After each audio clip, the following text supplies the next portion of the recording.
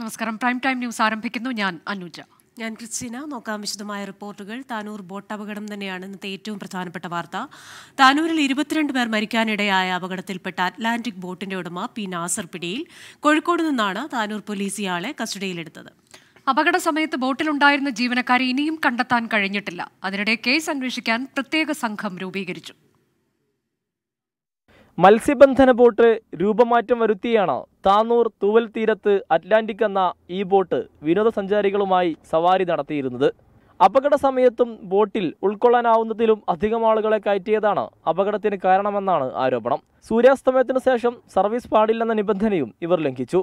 ഇതോടെയാണ് അപകടമുണ്ടായ ഉടൻ ബോട്ടുടമ താനൂർ സ്വദേശി പി നാസർ ഒളിവിൽ പോയത്. ഒളിവിൽ കഴിയുന്നതിനിടെ ഇന്ന് വൈകിട്ട് കോഴിക്കോട് നിന്നാണ് ഇയാളെ പിടികൂടിയത് എന്ന് പോലീസ് പറഞ്ഞു. അതേസമയം അപകട സമയത്ത് ബോട്ടിൽ 4 ജീവനക്കാർ ഉണ്ടായിരുന്നുവെന്നാണ് ദൃക്സാക്ഷികൾ പറയുന്നത്. അപകടത്തിന് ശേഷം ഇവരെ കണ്ടെത്താനായില്ല. 4 പേരും ഒളിവിൽ പോയെന്നാണ് പോലീസ് നിഗമനം. ഇവർക്കായും പോലീസ് അന്വേഷണം ഊർജിതമാക്കി. ഇതോടൊപ്പം കേസ് അന്വേഷണത്തിന് ജില്ലാ പോലീസ് മേധാവിയുടെ മേൽനോട്ടത്തിൽ അന്വേഷണ സംഘം രൂപീകരിച്ചു. താനൂർ ഡിവൈഎസ്പി വി ബെന്നിയാണ് അന്വേഷണ സംഘ തലവൻ. താനൂർ SHO ജീവൻ ജോർജ്, കൊണ്ടോട്ടി ASP വിജയഭാരത് റെഡ്ഡി ഉൾപ്പെടെയുള്ള സംഘമാണ് കേസ് അന്വേഷിക്കുന്നത്. CRPC 176 പ്രകാരമാണ് ഇപ്പോൾ കേസെടുത്തിരിക്കുന്നത്. കൂടുതൽ ഗുരുതരമായ വകുപ്പുകൾ കൂടി ചുമത്തുമെന്നാണ് ലഭിക്കുന്ന സൂചന. 24 തിരൂർ. താനൂരിലെ ബോട്ട് അപകടത്തിൽപ്പെട്ട 37 പേരിൽ 22 പേർ മരിച്ചു. മരിച്ചവരിൽ 15 പേർ കുട്ടികളാണ്. ചികിത്സയിൽ തുടരുന്ന 8 പേർ അപകടനില തരണം ചെയ്തിട്ടുണ്ട്. മരിച്ചവർക്ക് കണ്ണീരോടെ ജന്മനാട് വിട നൽകി. നാടിനെ നടുക്കിയ ദുരന്തത്തെ സർക്കാർ സംവിധാനവും നാട്ടുകാരും ഒറ്റക്കെട്ടായി നേരിട്ട് രക്ഷാപ്രവർത്തനം ഏകോപിപ്പിക്കുന്ന കാഴ്ചയായിരുന്നു പിന്നിട്ട രാവും പകലും കണ്ടത്.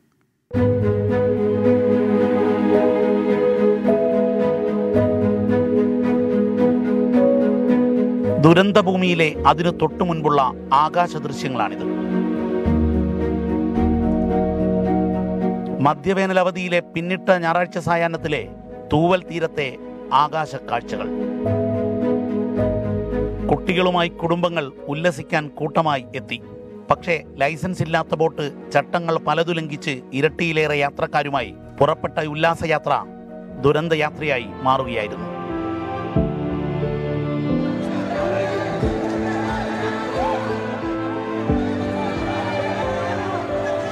കുഞ്ഞുമക്കളെയും കൂട്ടി സന്തോഷിക്കാൻ വന്ന 22 പേരെയാണ് മരണത്തിലേക്ക് തള്ളിവിട്ടത്. ഈ നാടിനെ ശരിക്കും കണ്ണീർ കയത്തിലാഴ്ത്തി. ദുരന്തശേഷമുള്ള ഓരോ കാഴ്ചയും ആരുടെയും കണ്ണ് ഈറനണിയിക്കുന്നതാണ്.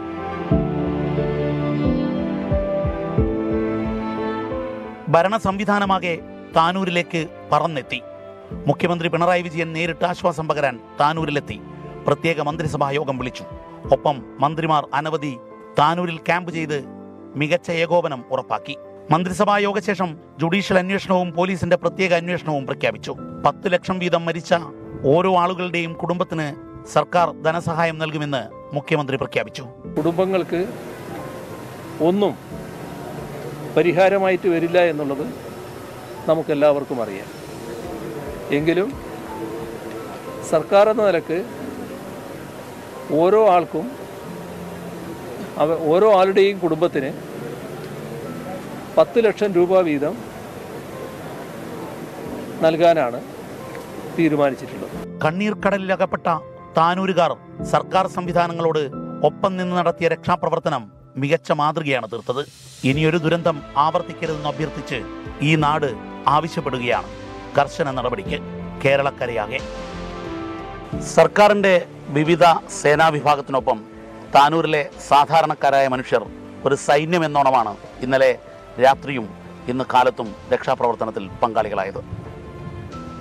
ഒരു ദുരന്തം മനുഷ്യൻ തന്നെ വിളിച്ചു വരുത്തിയതിൻ്റെ യഥാർത്ഥ ചിത്രമാണ് അക്ഷരാർത്ഥത്തിൽ ഈ ബോട്ടിന് മുന്നിൽ നിന്നും നമുക്ക് ചൂണ്ടിക്കാട്ടാൻ സാധിക്കുന്നത്. കരുതലിനൊപ്പം ശക്തമായ അന്വേഷണവും നടപടിയുമാണ് വേണ്ടത്. പതിവ് പോലെ ഞങ്ങൾ ആവർത്തിക്കട്ടെ, ഇനിയൊരു ദുരന്തം എവിടെയും ഇല്ലാതിരിക്കട്ടെ. ക്യാമറമാൻ പ്രവീൺ ധർമ്മശാലയ്ക്കും രാജേഷ് വെള്ളരിക്കൊണ്ടിനൊപ്പം ദീപക് ധർമ്മടം 24. ഉല്ലാസയാത്രയ്ക്ക് ഒന്നിച്ചു പോയവർ ഇനി ഖബറിലും ഒന്നിച്ച്. താനൂർ ബോട്ട് ദുരന്തത്തിലെ തീരാനോവായി സീതലവിയുടെയും ഐഷാബിയുടെയും കുടുംബങ്ങൾ. 11 പേരുടെ വിയോഗത്തിൽ പൊട്ടിക്കറിയാൻ പോലും ആരെയും ബാക്കിയാക്കാതെയാണ് സെയ്തലവിയുടെ കുടുംബം ഇല്ലാതായത്.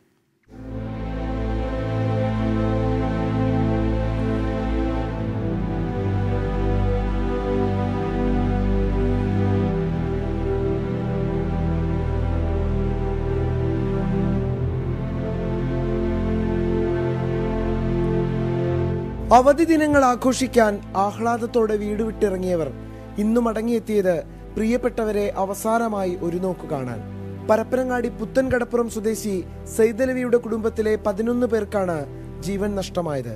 സൈദലവിയുടെ ഭാര്യ സീനത്ത്, മകൾ ഹസ്ന, ഷംന, ഷഫ്ല, ഫിദ, ദിൽന, റസീന, ഷഫ്ര, ഫാത്തിമ റഷിദ, 10 മാസം മാത്രം പ്രായമുള്ള നൈറ ഫാത്തിമ, സൈദലവിയുടെ സഹോദരി നുസ്രത്തിന്റെ മകൾ ആയിഷ മഹറിൻ എന്നിവരെയാണ് ഒരേ അപകടം കവർന്നെടുത്തത്.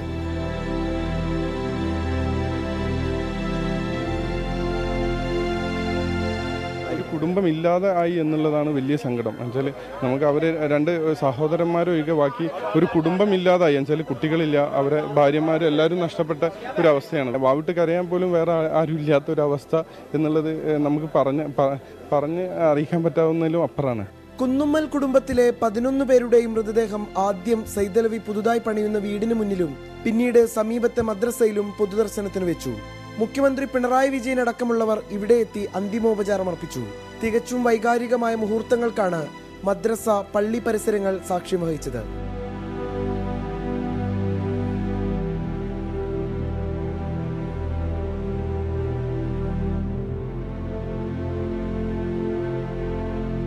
ചെട്ടിപ്പടിയിൽ മരിച്ച അമ്മയുടെയും 3 കുട്ടികളുടെയും മൃതദേഹം ആനപ്പടി ഗവൺമെന്റ് സ്കൂളിൽ പൊതുദർശനത്തിന് വെച്ചു.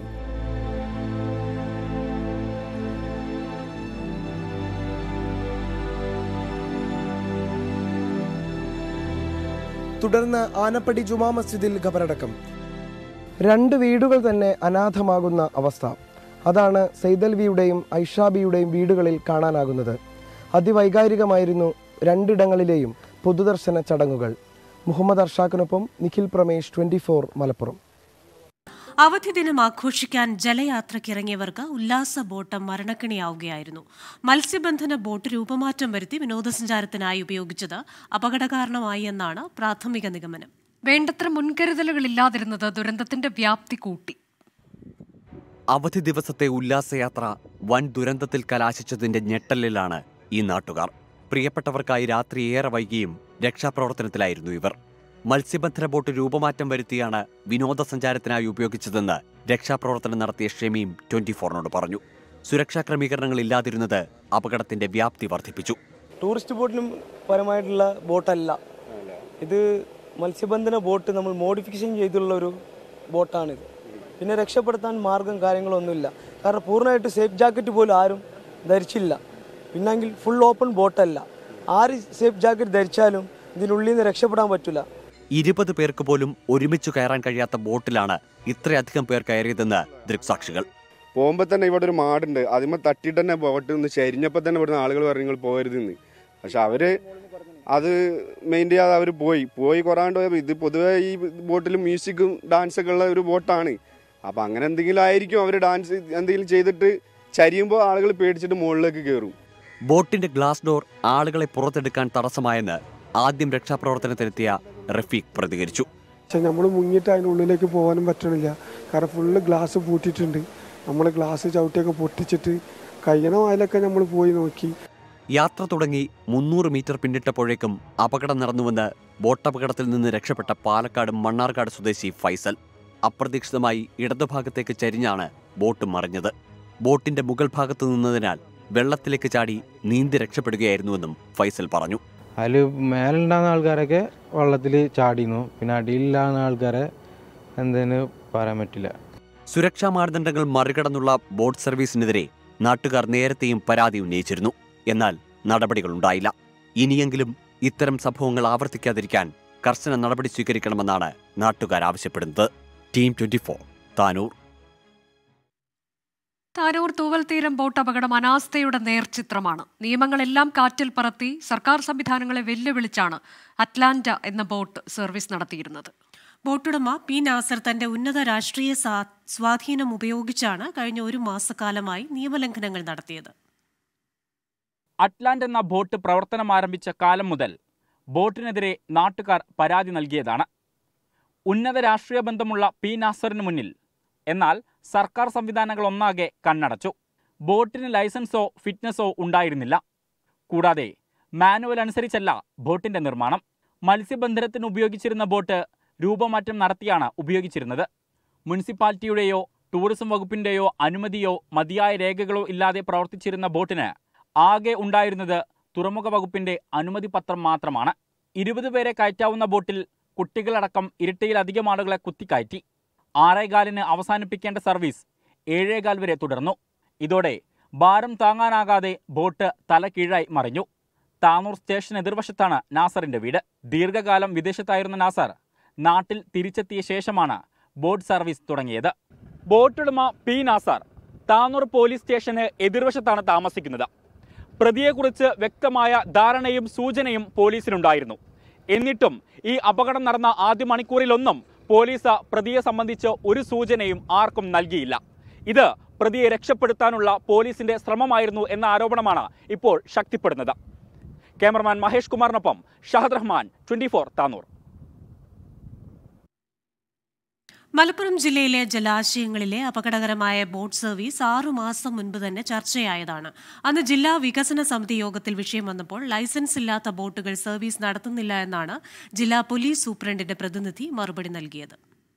പൂരപ്പുഴയിലെ അപകടത്തിനും ഏറെ മുമ്പ് തന്നെ ജനപ്രതിനിധികളും നാട്ടുകാരും അപകട സാധ്യതയെക്കുറിച്ച് മുന്നറിയിപ്പ് നൽകിയിരുന്നു.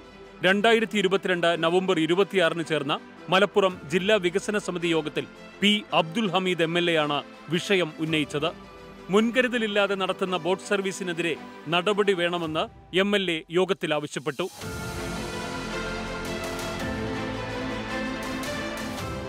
ജലാശയ മരണങ്ങൾ ചൂണ്ടിക്കാണിച്ചായിരുന്നു MLA വിഷയം ഉന്നയിച്ചത്. പഞ്ചായത്ത് തലത്തിൽ യോഗം കൂടി രക്ഷാ ഉപകരണങ്ങൾ വാങ്ങണം എന്ന നിർദ്ദേശവും യോഗത്തിലുണ്ടായി. ലൈസൻസ് ഇല്ലാത്ത ബോട്ടുകൾക്കെതിരെ നടപടി സ്വീകരിക്കാൻ തദ്ദേശ സ്ഥാപനങ്ങൾക്ക് നിർദ്ദേശം നൽകിയെന്ന് ഡെപ്യൂട്ടി കളക്ടറും യോഗത്തെ അറിയിച്ചു. ബേപ്പൂർ പോർട്ട് ഓഫീസർ ലൈസൻസ് ഇല്ലാത്ത ബോട്ടുകൾക്കെതിരെ നടപടി സ്വീകരിക്കുമെന്ന് കൺസർവേറ്ററും ആ യോഗത്തിൽ ഉറപ്പു നൽകി. അതേസമയം നിലവിൽ ലൈസൻസ് ഇല്ലാത്ത ബോട്ടുകൾ പ്രവർത്തിക്കുന്നില്ല എന്നായിരുന്നു ജില്ലാ പോലീസ് മേധാവിയുടെ പ്രതിനിധി യോഗത്തെ അറിയിച്ചത്. ഇത് യോഗത്തിന്റെ മിനിറ്റ്സിൽ രേഖപ്പെടുത്തുകയും ചെയ്തു. പക്ഷേ അപ്പോഴും ലൈസൻസ് ഇല്ലാതെ മാനദണ്ഡങ്ങൾ പാലിക്കാതെ നിരവധി ബോട്ടുകൾ ആളുകളെ കുത്തിനിറച്ച് ഓടുന്നുണ്ടായിരുന്നു. ടീം 24 താനൂർ. അപകടം നടക്കുന്ന സമയത്ത് ജുഡീഷ്യൽ അന്വേഷണം പ്രഖ്യാപിക്കുന്ന സർക്കാർ കമ്മീഷൻ ശുപാർശകൾ നടപ്പാക്കാത്തതാണ് ദുരന്തം തുടർക്കഥയാകുന്നതിന് കാരണം. കുമരകം ബോട്ട് അപകടത്തിന് ശേഷം സേഫ്റ്റി കമ്മീഷണറെ നിയമിക്കാൻ നൽകിയ ശുപാർശ ഇതുവരെ നടപ്പായിട്ടില്ല. കേരളത്തിലെ ജലഗതാഗത മേഖല നാഥനില്ലാ കളരി പോലെയെന്ന് അന്വേഷണ കമ്മീഷൻ ജസ്റ്റിസ് കെ നാരായണക്കുറുപ്പ് വിമർശിച്ചു. നാടിനെ നടുക്കിയ ബോട്ട് അപകടത്തിന്റെ കാരണം ഇനിയും വ്യക്തമല്ല. എന്താണ് സംഭവിച്ചത് എന്ന് കണ്ടെത്താൻ ജുഡീഷ്യൽ അന്വേഷണം പ്രഖ്യാപിച്ചിരിക്കുകയാണ് സർക്കാർ.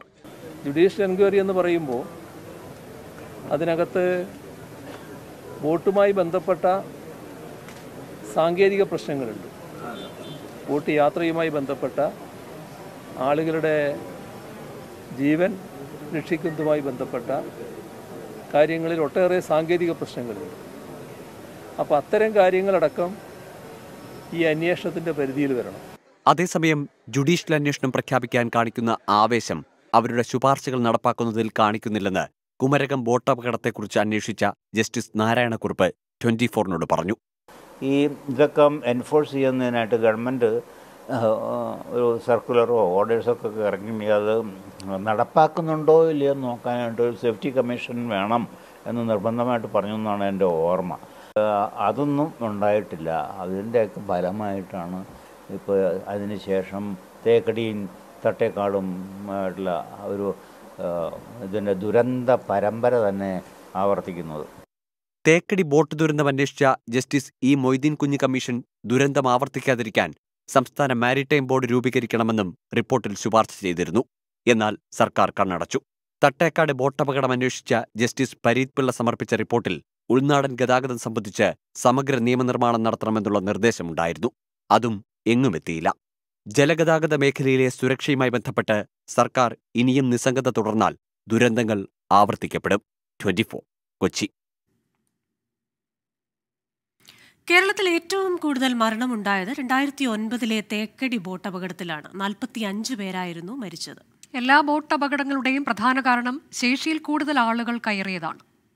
തേക്കടി ബോട്ട് അപകടം 2009 സെപ്റ്റംബർ 30-നാണ്. 45 പേരാണ് മരിച്ചത്. 50 പേർക്ക് കയറാവുന്ന ബോട്ടിൽ 70-ലധികം ആളുകളുണ്ടായിരുന്നു. കുമരകം അപകടം അതിനും 7 വർഷം മുമ്പ് 2002 ജൂലൈ 27-നാണ്. 29 പേർ മരിച്ചു. PSC പരീക്ഷ എഴുതാൻ പോയവരാണ് ബോട്ടിലുണ്ടായിരുന്നത്. ഈ അപകടത്തിനു ശേഷമാണ് PSC പരീക്ഷകളുടെ സമയക്രമം മാറ്റിയത്.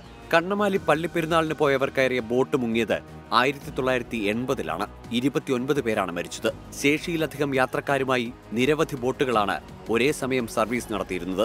കേരള ചരിത്രത്തിൽ രേഖപ്പെടുത്തപ്പെട്ട ഏറ്റവും പഴയ ബോട്ട് അപകടം പല്ലനയാറ്റിലാണ്. 1924 ജനുവരി 24-ന് മഹാകവി കുമാരനാശാൻ ഉൾപ്പെടെ 23 പേർ മരിച്ച അപകടം. 75 പേർക്ക് കയറാവുന്ന ബോട്ടിൽ 151 പേരാണ് ഉണ്ടായിരുന്നത്.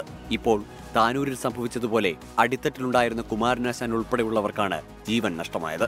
സമീപകാല ചരിത്രത്തിൽ കേരളത്തെ ഏറ്റവും സങ്കടപ്പെടുത്തിയ തട്ടേക്കാട് അപകടം 2007 ഫെബ്രുവരി 20-നായിരുന്നു. അങ്കമാലിക്കടുത്ത എളവൂർ സ്കൂളിലെ 15 കുട്ടികളും 3 അധ്യാപകരുമാണ് മരിച്ചത്. താനൂരിൽ എന്നതുപോലെ സന്ധ്യയ്ക്ക് ആളെ കുത്തിനിറച്ചു നടത്തിയ സർവീസാണ് അവിടെയും അപകട കാരണമായത്.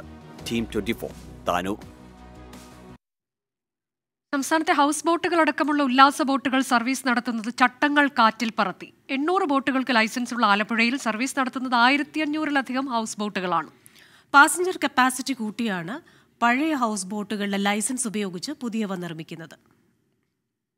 അടുത്തിടെ പോലീസ് ശേഖരിച്ച കണക്ക് പ്രകാരം ആലപ്പുഴ കേന്ദ്രീകരിച്ച് സർവീസ് നടത്തുന്ന ഹൗസ് ബോട്ടുകളിൽ ലൈസൻസ് ഉള്ളത് 650 എണ്ണത്തിന് മാത്രമാണെന്ന് കണ്ടെത്തിയിരുന്നു. 180 ബോട്ടുകൾക്ക് താൽക്കാലിക ലൈസൻസും നൽകിയിട്ടുണ്ട്. എന്നാൽ 1560 ഹൗസ് ബോട്ടുകളാണ് ആലപ്പുഴ കേന്ദ്രീകരിച്ച് പ്രവർത്തിക്കുന്നതെന്നും 760 എണ്ണം നിയമവിരുദ്ധമാണെന്നും റിപ്പോർട്ടിലുണ്ട്. കാലപ്പഴക്കത്തിൽ ഉപയോഗശൂന്യമാകുന്ന പഴയ ഹൗസ് ബോട്ടുകളുടെ ലൈസൻസ് ഉപയോഗിച്ച് പുതിയവ നിർമ്മിക്കാം. അതേ നീളത്തിലും അതേ അളവിലും മാത്രം. പാസഞ്ചർ കപ്പാസിറ്റി കൂട്ടാനും പാടില്ല. എന്നാൽ ഇതെല്ലാം കാറ്റിൽ പറത്തി നിർമ്മിക്കുന്നവ 100ഉം 200ഉം പേരെ കയറ്റാവുന്ന വമ്പൻ ബോട്ടുകളായിരിക്കും. വലിപ്പം കൂട്ടി കൂടുതൽ യാത്രക്കാരെ കയറ്റി നിയമവിരുദ്ധമായി സർവീസ് നടത്തി ഹൗസ് ബോട്ട് ഉടമകൾ വൻ ലാഭം കൊയ്യുമ്പോഴും ഇത്തരം ബോട്ടുകൾ അപകടത്തിൽപ്പെട്ടാലുണ്ടാകുന്ന പ്രശ്നങ്ങൾക്ക് നേരെ അധികൃതർ കണ്ണടയ്ക്കുകയാണ്. വേമ്പനാട്ട് കായലിന് താങ്ങാവുന്നതിലധികം ഹൗസ് ബോട്ടുകൾ പ്രവർത്തിക്കുന്നുവെന്ന പരിസ്ഥിതി ആഘാത റിപ്പോർട്ടിന്റെ അടിസ്ഥാനത്തിലാണ് പുതിയ ഹൗസ് ബോട്ട് നിർമ്മാണത്തിന് നിരോധനം ഏർപ്പെടുത്തിയത്. ഒരു മുറിയുണ്ടായിരുന്ന ഹൗസ് ബോട്ടിന്റെ ലൈസൻസ് ഉപയോഗിച്ച് പുതിയതായി നിർമ്മിക്കുന്നത് 11 മുറികൾ വരെയുള്ള വമ്പൻ ഹൗസ് ബോട്ടുകളാണ്. കേരളത്തിലെ വിനോദയാത്രാ ബോട്ടുകളുടെ അപകട സാധ്യതകളെക്കുറിച്ച് ദുരന്ത നിവാരണ വിദഗ്ധൻ മുരളി തുമ്മാരക്കുടി ഏപ്രിൽ 1-ന് ഫേസ്ബുക്കിൽ പങ്കുവച്ച ഒരു പോസ്റ്റ് ഇപ്പോൾ ചർച്ചയാവുകയാണ്. ഹൗസ് ബോട്ട് യാത്രകളുടെ സുരക്ഷയെക്കുറിച്ചുള്ള മുന്നറിയിപ്പ് നൽകുന്നതായിരുന്നു പോസ്റ്റ്. 100-ലധികം ആളുകളായി ഒഴുകുന്ന ബോട്ടുകൾ ആലപ്പുഴയിൽ കണ്ടുവെന്നും ഒരപകടമുണ്ടായാൽ എത്ര പേർ ബാക്കിയുണ്ടാകുമെന്നും അദ്ദേഹം ചോദ്യമുന്നയിച്ചിരുന്നു. മലിനീകരണ സർട്ടിഫിക്കറ്റോ പോർട്ട് സർട്ടിഫിക്കറ്റോ ഇൻഷുറൻസോ ഇല്ലാതെ പ്രവർത്തിക്കുന്ന ഹൗസ് ബോട്ടുകൾ നിരവധിയാണ്. എന്നാൽ പേരിന് പോലും പരിശോധനയോ നടപടിയോ ഇല്ലാത്തതാണ് ആലപ്പുഴയിലെ കായൽ ടൂറിസം മേഖലയിൽ അനധികൃത ഹൗസ് ബോട്ടുകളുടെ എണ്ണം പെരുകാൻ കാരണം. MD അധീഷിനൊപ്പം മനീഷ് മഹിബാൽ, 24 ആലപ്പുഴ. സംസ്ഥാനത്ത് തുടർച്ചയായി ഉണ്ടാകുന്ന ബോട്ട് അപകടങ്ങളുടെ പശ്ചാത്തലത്തിൽ ഹൗസ് ബോട്ടുകൾക്കും ഉല്ലാസ നൌകകൾക്കും നിയന്ത്രണം ഏർപ്പെടുത്താൻ ഒരുങ്ങി സംസ്ഥാന സർക്കാർ. സർക്കാർ നിശ്ചയിച്ചിട്ടുള്ള സുരക്ഷാ മാനദണ്ഡങ്ങൾ പാലിച്ചു മാത്രമേ ബോട്ടുകൾ സർവീസ് നടത്താൻ അനുവദിക്കൂ. ജില്ലാ കളക്ടർമാർ ഇക്കാര്യം പരിശോധിക്കുമെന്ന് റവന്യൂ മന്ത്രി K. രാജൻ പറഞ്ഞു. കേരളത്തിൽ മുമ്പുണ്ടായ ബോട്ട് അപകടങ്ങളുടെ പശ്ചാത്തലത്തിൽ സർക്കാർ നിർദ്ദേശങ്ങൾ പുറപ്പെടുവിച്ചിരുന്നു. ലൈഫ് ജാക്കറ്റ് ഉപയോഗിക്കണം, കൃത്യമായ എണ്ണം യാത്രക്കാരെ മാത്രമേ ബോട്ടിൽ യാത്ര ചെയ്യാൻ അനുവദിക്കൂ, ഇക്കാര്യം പൊതുജനങ്ങൾക്കായി പരസ്യപ്പെടുത്തണം, ലൈസൻസ് ഇല്ലാതെ യാത്ര അനുവദിക്കില്ല തുടങ്ങിയ കാര്യങ്ങളാണ് സർക്കാർ നിർദ്ദേശിച്ചത്. എന്നാൽ പല ടൂറിസം കേന്ദ്രങ്ങളിലും ലൈസൻസ് ഇല്ലാത്ത ബോട്ടുകൾ സവാരി നടത്തുന്നുണ്ട്. ലൈഫ് ജാക്കറ്റുകളോ മതിയായ സുരക്ഷാ ക്രമീകരണങ്ങളോ ഇല്ല. ഇക്കാര്യം പരിശോധിക്കാനാണ് സർക്കാർ ജില്ലാ കളക്ടർമാർക്കും ടൂറിസം വകുപ്പിനും നിർദ്ദേശം നൽകിയത്. ഇത്തരം യാത്രകൾ അനുവദിക്കുകയില്ല. ലൈസൻസ് ഇല്ലാത്ത ബോട്ടുകൾ പിടിച്ചെടുക്കും. താനൂർ അപകടത്തിൽ പ്രഖ്യാപിച്ച ജുഡീഷ്യൽ അന്വേഷണം പൂർത്തിയായ ശേഷം മറ്റ് കൂടുതൽ നടപടികളിലേക്ക് കടക്കും. ജുഡീഷ്യൽ അന്വേഷണം നടക്കുമ്പോൾ ബാക്കി ഇതുമായി ബന്ധപ്പെട്ട് പരിസരവാസികൾ ഉൾപ്പെടെ നാട്ടിലെ ജനങ്ങൾക്കെല്ലാം പറയാനുള്ള അഭിപ്രായം ജുഡീഷ്യൽ അന്വേഷണത്തിനോട് കേൾക്കാൻ നിർദ്ദേശിക്കുന്നുണ്ട്. കാരണം ഇത് ഇനി ഇല്ലാതിരിക്കാൻ കഴിയുന്ന വിധത്തിലുള്ള സമഗ്രമായിട്ടുള്ള ഒരു രൂപരേഖ കൂടി ഇതിൻ്റെ ഭാഗമായി തയ്യാറാക്കണം എന്നുള്ളത് കൊണ്ടാണ് അങ്ങനെ ആലോചിച്ചിട്ടുള്ളത്. നിരവധി ടൂറിസം കേന്ദ്രങ്ങളിൽ സർവീസ് നടത്തുന്ന ഹൗസ് ബോട്ടുകളിലെ പാചകം ഉൾപ്പെടെയുള്ളവയ്ക്ക് നിയന്ത്രണം വരും. രൂപമാറ്റം വരുത്തിയ ബോട്ടുകൾ ഉപയോഗിക്കുന്നത് കർശനമായി തടയാനാണ് തീരുമാനം. ബോട്ടിന്റെ ഫിറ്റ്നസ് ഉൾപ്പെടെ പരിശോധനയ്ക്ക് വിധേയമാക്കും. വൈകുന്നേരം 5 മണിക്ക് മുമ്പായി ബോട്ട് യാത്ര അവസാനിപ്പിക്കണം. ആവശ്യമെങ്കിൽ പോലീസ് പരിശോധന ഉൾപ്പെടെ നടത്താനാണ് ജില്ലാ കളക്ടർമാർക്ക് നൽകിയിട്ടുള്ള നിർദ്ദേശം. 24 തിരുവനന്തപുരം. താനൂർ ബോട്ട് അപകടത്തിൽ സർക്കാർ പ്രഖ്യാപിച്ച ജുഡീഷ്യൽ അന്വേഷണം സമയബന്ധിതമായി പൂർത്തിയാക്കണമെന്ന് പ്രതിപക്ഷ നേതാവ് വി.ഡി. സതീശൻ. അപകടം മനുഷ്യനിർമ്മിതമാണെന്ന് വി.ഡി. സതീശൻ പറഞ്ഞു. ടൂറിസം കേന്ദ്രങ്ങളിൽ സൗകര്യങ്ങൾ മാത്രം പോരാ, സുരക്ഷയും ഉറപ്പാക്കണമെന്നും പ്രതിപക്ഷ നേതാവ് ആവശ്യപ്പെട്ടു. ആരാണ് ഇതുപോലത്തെ അപകടകരമായൊരു ബോട്ട് സർവീസ് നടത്താൻ വേണ്ടിയിട്ടുള്ള പിന്തുണ കൊടുത്തത്? ആരുടെ ശുപാർശയോടുകൂടിയാണ് ഉദ്യോഗസ്ഥന്മാർ കണ്ണടച്ചിരുന്നത് എന്നുകൂടി അന്വേഷണത്തിൻ്റെ പരിധിയിൽപ്പെടുത്തണം. ഗൗരവതരമായൊരു അന്വേഷണം ഈ കാര്യത്തിൽ ഉണ്ടാകണം. ഇത് നമുക്ക് പോയവരും നമുക്ക് വലിയ നഷ്ടമാണ്, അവരുടെ കുടുംബങ്ങൾക്കും നമ്മുടെ നാടിനും വലിയ നഷ്ടമാണ്. നമ്മൾ ഇത്തരം കാര്യങ്ങൾ ചെയ്യേണ്ടത് ഇനിയൊരു ദുരന്തം പോലും ഇതുപോലെ ഉണ്ടാകാതിരിക്കുക എന്നത് ഉറപ്പുവരുത്താൻ മാത്രമേ നമുക്ക് ചെയ്യാൻ പറ്റുള്ളൂ. ഞാൻ നഷ്ടപ്പെട്ട എല്ലാവരുടെയും ഈ അപകടത്തിൽ മരിച്ച കുടുംബങ്ങളോട് അവരുടെ ദുഃഖത്തിൽ അവരുടെ പങ്കുചേരുകയാണ്. താനൂർ ബോട്ടപകടത്തിൽ മരണമടഞ്ഞവരുടെ ആശ്രിതർക്ക് 1 ലക്ഷം രൂപ വീതം ധനസഹായം പ്രഖ്യാപിച്ച് സിനിമാ നിർമ്മാതാക്കൾ. 2018 എന്ന സിനിമയുടെ നിർമ്മാതാക്കളാണ് ധനസഹായം പ്രഖ്യാപിച്ചത്. മരിച്ച 22 പേരുടെ കുടുംബങ്ങൾക്കും 1 ലക്ഷം രൂപ വീതം നൽകുമെന്ന് നിർമ്മാതാക്കൾ അറിയിച്ചു. പ്രൈം ടൈം ന്യൂസിലേക്ക് വീണ്ടും. ഇന്നത്തെ മറ്റു വാർത്തകളിലേക്ക്. AI ക്യാമറ വിവാദത്തിന്റെ പശ്ചാത്തലത്തിൽ കെൽട്രോണിൽ ആദായ നികുതി വകുപ്പിന്റെ പരിശോധന. തിരുവനന്തപുരം കവടിയാറിലെ കെൽട്രോൺ ആസ്ഥാനത്താണ് പരിശോധന നടത്തിയത്. കരാർ ഉപകരാർ ഇടപാടുകളിൽ നികുതി വെട്ടിപ്പ് നടന്നോ എന്നതടക്കമുള്ള കാര്യങ്ങളിലാണ് പരിശോധന. AI ക്യാമറ ഇടപാടിൽ സർക്കാരിനെതിരെ പ്രതിപക്ഷം ആരോപണങ്ങൾ ആവർത്തിച്ചുന്നയിക്കുന്നതിനിടെയാണ് പൊതുമേഖലാ സ്ഥാപനമായ കെൽട്രോണിൽ ആദായനികുതി വകുപ്പ് പരിശോധനയ്ക്കെത്തിയത്. കരാർ ഉപകരാർ ഇടപാടിൽ നികുതി പിടിച്ചിട്ടുണ്ടോ, അത് കൃത്യമായി സർക്കാരിലേക്ക് എത്തിയിട്ടുണ്ടോ എന്നീ കാര്യങ്ങളിലാണ് പരിശോധന. കെൽട്രോൺ ഏറ്റെടുത്തതും കരാർ നൽകിയതുമായ എല്ലാ പദ്ധതികളുടെയും TDS വിശദാംശങ്ങൾ സംഘം തേടി. കൊച്ചിയിൽ നിന്നുള്ള 10 സംഘത്തിന് പുറമെ സ്റ്റേറ്റ് GST വകുപ്പ് ഉദ്യോഗസ്ഥരും പരിശോധനയ്ക്കെത്തി. രാവിലെ 10 മണിക്കാണ് സംഘം കെൽട്രോണിലെത്തിയത്. AI ക്യാമറ വിവാദത്തെ തുടർന്ന് അക്കൗണ്ടന്റ് ജനറലിന്റെ നേതൃത്വത്തിൽ ഉദ്യോഗസ്ഥ സംഘം രേഖകൾ പരിശോധിച്ചു വരികയാണ്. സർക്കാർ സ്ഥാപനം എന്ന നിലയ്ക്ക് നൽകിയ കരാറുകളിൽ ക്രമക്കേടുണ്ടോ, അതുവഴി സാമ്പത്തിക നഷ്ടം ഉണ്ടായിട്ടുണ്ടോ എന്നതടക്കമുള്ള കാര്യങ്ങളിലാണ് AGയുടെ വിവരശേഖരണം. ഈ മാസം 12 വരെയാണ് സമയപരിധി. കെൽട്രോണിന്റെ ചട്ടലംഘനങ്ങൾ വ്യവസായ വകുപ്പ് പ്രിൻസിപ്പൽ സെക്രട്ടറിയും സേഫ് കേരള പദ്ധതിയുമായി ബന്ധപ്പെട്ട് മുൻ ജോയിന്റ് ട്രാൻസ്പോർട്ട് കമ്മീഷണർ നടത്തിയ ക്രമവിരുദ്ധ ഇടപെടലുകളെക്കുറിച്ചുള്ള പരാതി വിജിലൻസും അന്വേഷിക്കുന്നുണ്ട്. 24 തിരുവനന്തപുരം. സംസ്ഥാനത്ത് IAS തലപ്പത്ത് അഴിച്ചുപണി. AI ക്യാമറ ഇടപാട് അന്വേഷിക്കുന്ന മുഹമ്മദ് ഹനീഷിനെ വ്യവസായ പ്രിൻസിപ്പൽ സെക്രട്ടറി സ്ഥാനത്ത് നിന്ന് നീക്കി. പകരം ആരോഗ്യ കുടുംബക്ഷേമ വകുപ്പിന്റെ ചുമതല നൽകി. സുമൻ ബില്ലയ്ക്കാണ് വ്യവസായ പ്രിൻസിപ്പൽ സെക്രട്ടറിയുടെ ചുമതല. IAS തലപ്പത്തെ മാറ്റം AI ക്യാമറ വിഷയത്തിലെ അന്വേഷണത്തെ ബാധിക്കില്ല. മുഹമ്മദ് ഹനീഷ് 3 ദിവസത്തിനകം റിപ്പോർട്ട് സമർപ്പിക്കും. IAS തലപ്പത്ത് അടിമുടി മാറ്റമാണ് നടത്തിയിരിക്കുന്നത്. ചീഫ് സെക്രട്ടറി VP ജോയ്ക്ക് ഉദ്യോഗസ്ഥ ഭരണപരിഷ്കാര വകുപ്പിന്റെ അധിക ചുമതല നൽകി. AI ക്യാമറ ഇടപാട് അന്വേഷിക്കുന്ന വ്യവസായ പ്രിൻസിപ്പൽ സെക്രട്ടറി മുഹമ്മദ് ഹനീഷിന് ആരോഗ്യ കുടുംബക്ഷേമ വകുപ്പിന്റെ ചുമതല നൽകി. സുമൻ ബില്ലയ്ക്കാണ് വ്യവസായ പ്രിൻസിപ്പൽ സെക്രട്ടറിയുടെ ചുമതല. IAS തലപ്പത്തെ മാറ്റം വ്യവസായ വകുപ്പിന്റെ അന്വേഷണത്തിന് തടസ്സമാകില്ല. മുഹമ്മദ് ഹനീഷ് 3 ദിവസത്തിനകം റിപ്പോർട്ട് സമർപ്പിക്കും. Revenue additional chief secretary A ജയതിലകിനെ നികുതി എക്സൈസ് വകുപ്പിലേക്ക് മാറ്റി. ആരോഗ്യ സെക്രട്ടറിയായിരുന്ന ടിങ്കു ബിസ്വാളിനെ റവന്യൂ ദുരന്ത നിവാരണ വകുപ്പ് പ്രിൻസിപ്പൽ സെക്രട്ടറിയായി നിയമിച്ചു.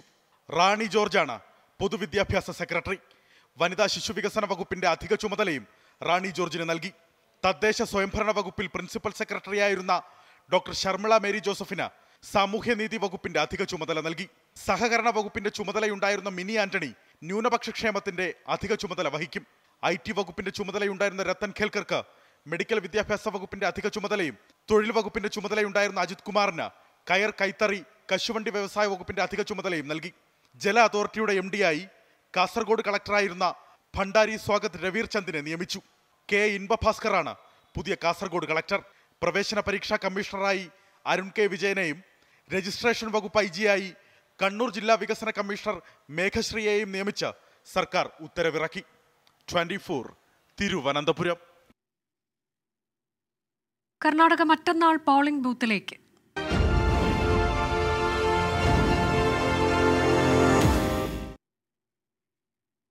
കർണാടകയിൽ നിയമസഭാ തെരഞ്ഞെടുപ്പിനുള്ള പരസ്യ പ്രചാരണം അവസാനിച്ചു. നാളെ നിശബ്ദ പ്രചാരണവും കഴിഞ്ഞ് മറ്റന്നാൾ ജനം പോളിംഗ് ബൂത്തിലേക്ക് നീങ്ങും. മോദി പ്രഭാവത്തിൽ പ്രതീക്ഷയർപ്പിച്ച് BJPയും ഭരണവിരുദ്ധ വികാരത്തിൽ അധികാരത്തിലെത്താമെന്ന് കോൺഗ്രസും കരുതുന്നു.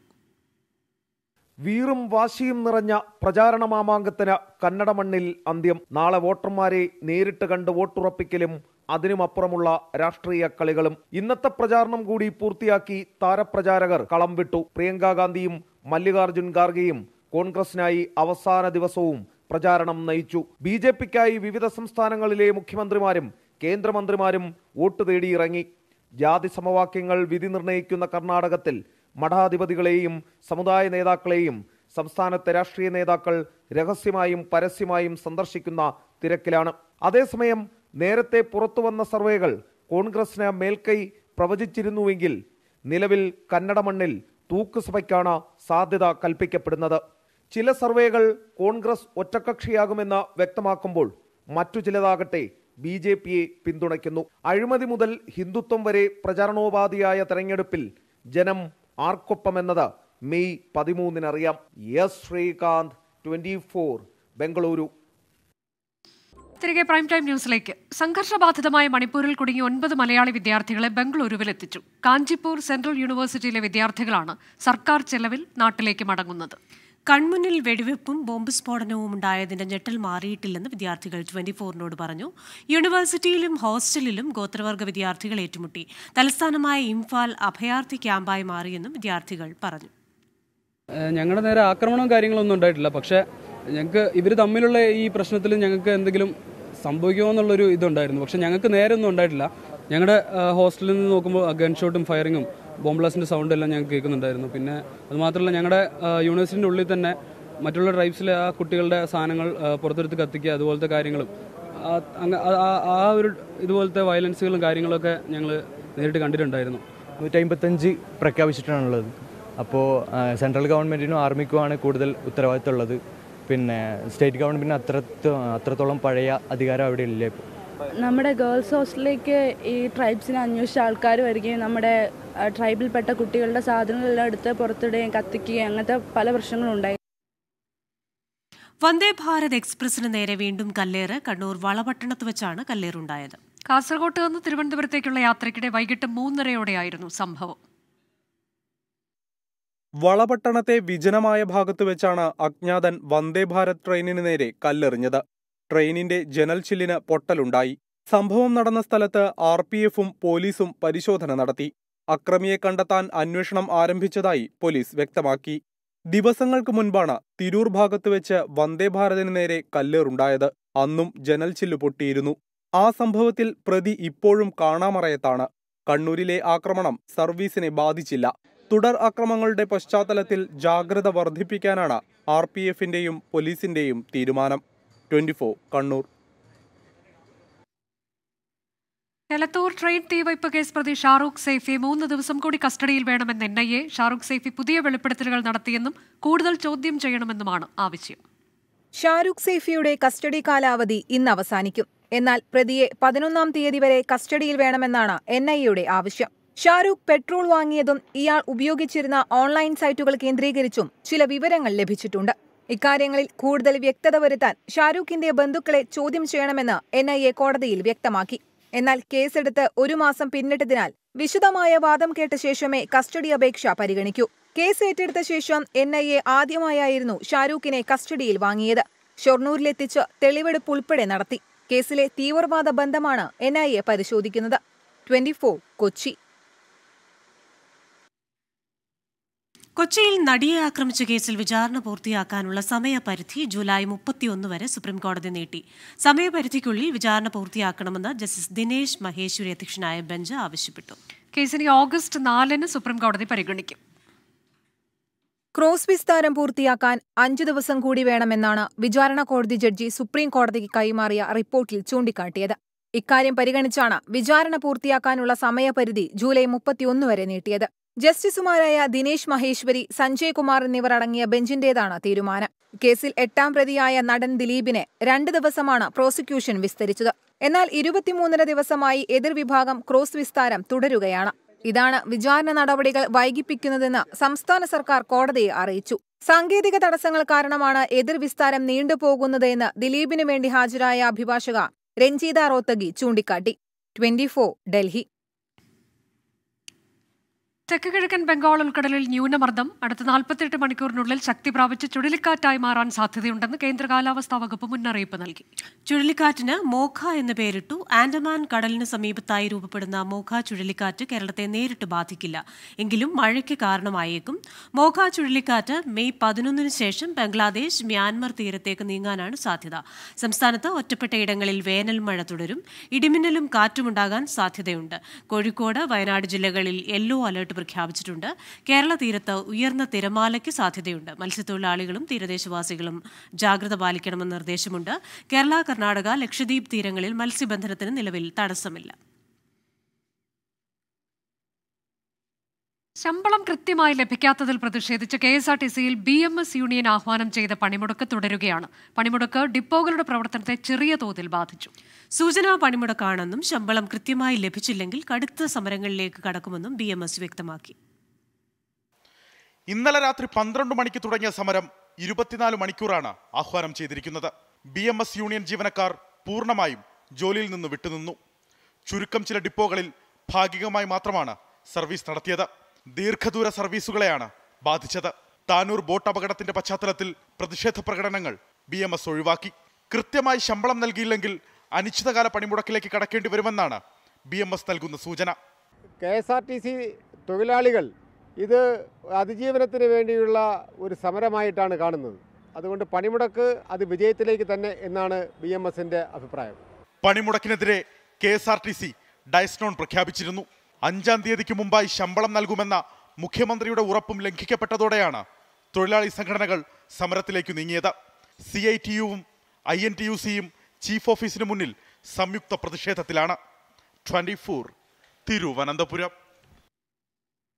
ദീർഘദൂര സ്വകാര്യ ബസ്സുകൾക്ക് പെർമിറ്റ് പുതുക്കി നൽകാനുള്ള കേരള ഹൈക്കോടതിയുടെ ഇടക്കാല ഉത്തരവിൽ ഇടപെടാൻ സുപ്രീംകോടതി വിസമ്മതിച്ചു. പെർമിറ്റ് പുതുക്കി നൽകുന്നതിനുള്ള എതിർപ്പ് ഉൾപ്പെടെയുള്ള വിഷയങ്ങൾ ഹൈക്കോടതിയിൽ തന്നെ ഉന്നയിക്കാൻ KSRTCയോട് സുപ്രീംകോടതി നിർദ്ദേശം നൽകി. പെർമിറ്റ് അനുവദിക്കുന്നതുമായി ബന്ധപ്പെട്ട പുതിയ സ്കീം ഹൈക്കോടതിയുടെ ശ്രദ്ധയിൽ കൊണ്ടുവരാനും KSRTCക്ക് സുപ്രീംകോടതി അനുമതി നൽകി.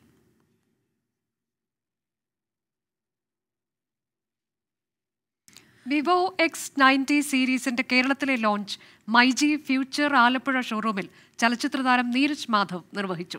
ചടങ്ങിൽ പ്രീ ബുക്ക് ചെയ്ത മൈജി കസ്റ്റമേഴ്സിന് വിവോ X90 സീരീസ് കൈമാറി.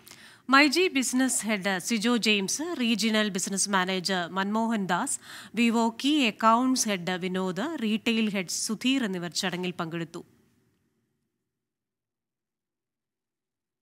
വിവോൻ്റെ X90 എന്ന് പറയുന്ന സീരീസിൻ്റെ ഗ്രാൻഡ് ലോഞ്ചാണ്. നമ്മുടെ മൈജിയുടെ ഒരു ഫ്ലാഗ്ഷിപ്പ് സ്റ്റോറിലാണ് നമ്മളിത് ലോഞ്ച് ചെയ്യുന്നത്. മൈജി എല്ലാവർക്കും അറിയാം, സൗത്ത് ഇന്ത്യയിലെ one of the biggest digital and electronic ഗാഡ്ജറ്റ്സിൻ്റെ retail ചെയിനാണ്. അപ്പോൾ അവരുടെ ആലപ്പുഴയിലെ ഞാനിപ്പോൾ വന്നപ്പോഴാണ് ഇത് ഇത്രയും വലിയ ഒരു ഔട്ട്ലെറ്റ് ആണെന്ന് എനിക്ക് മനസ്സിലായത്. I mean very ടേസ്റ്റ്ഫുള്ളി done.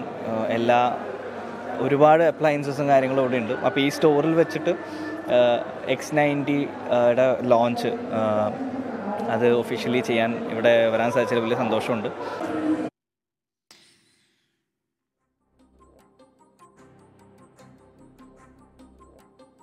Prime time news അവസാനിക്കുന്നു. Good night. Good night.